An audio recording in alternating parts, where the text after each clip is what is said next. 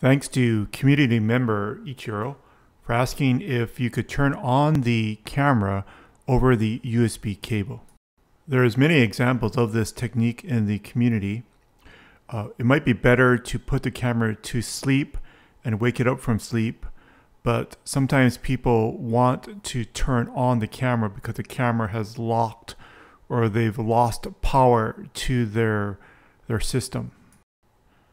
Because of the cost difference between the Z1 and the SC2, there was also some discussion around the SC2. I did some tests to answer the question. It does appear possible to actually boot the SC2 using the power from the USB cable if the computer was locked up. For power control, the SC2 does not have as much support as the Z1. Although you can cycle the power on the computer, on the USB port of the computer, and the SC2 will turn on, you can't use the USB API with the SC2 to turn it off or to wake it up from sleep or put it to sleep. This test was done with a Jetson Nano SC2 running firmware 1.64. On the Z1, I used firmware 2.00.1. I have libPTP and PTP cam running on a Jetson Nano with Jetpack 4.4. First test of using the RICOH THETA SC2 with a Jetson Nano. The camera is in a powered off condition. I'm going to attempt to plug the USB cable in and we'll see whether it powers on. So the camera does power on when you plug the USB cable in. So I've been trying to shut down the power of the RICOH THETA SC2 with the USB API, and it does not appear to be working. So there may be no way to shut it down. However, if it does lock,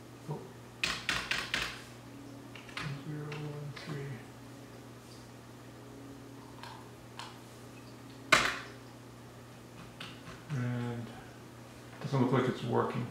Current problem, I can't turn off the SC2 when the Jetson Nano is plugged into the Jetson Nano. It'll start back up immediately. Now I have the Jetson Nano off. Let's assume it crashed or something. And then the camera, let's assume it has lost power. So I'm going to turn the camera off right now.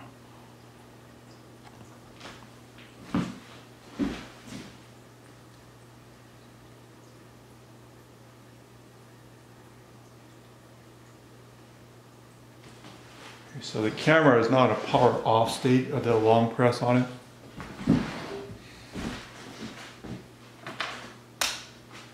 And then let's see what happens when we power on the Nano.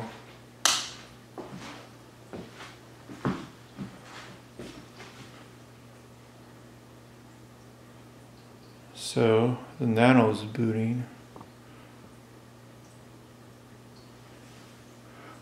Oh, the camera booted. So the Nano is booting. The camera also booted. So fortunately the SC2 doesn't seem to be working with the sleep commands here. So type, which does appear to work with the Theta Z1. So 01 is sleep. And it says it's exceeded, but the camera is not in sleep. So if I manually put the camera to sleep here, so now the camera is in sleep, and I try to pass it the code for 00.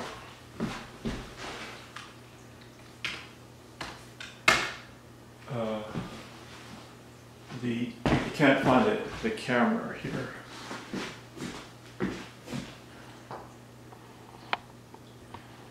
And the camera remains in sleep. So there's a baseline, we're going to test it with the Z1 and see what happens. And it does go to sleep. So now the camera is asleep. And 00, I think it's on. And then it does wake up from sleep. So I'm going to try it again. 01 is sleep, right?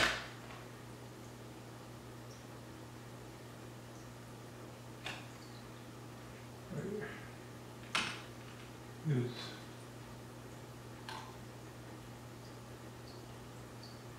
sleep. Okay, let's try again. Okay, it went to sleep, and 00, I think, is wake up. Okay, so 00, let's wake it up, and the Z1 does wake up again. The behavior of the Z1 and the SC2 are quite different. So the summary is that the Z1 can wake up from sleep. It can go to sleep with the USB API. It can be powered off with the USB API. And if you reset the USB ports on the Nano, it can power on. The SC2, you can't put it to sleep with the USB API. Although there is a timer, so you could have it go to sleep after a certain amount of time. It doesn't appear you can wake it up, unfortunately. And then you can't power it off, but it does appear that if it does go off, let's say it runs out of battery, power goes off in your office, you can power it on by resetting the ports of the computer that it's plugged into, potentially just turning on the computer that's plugged into. The camera will come back on.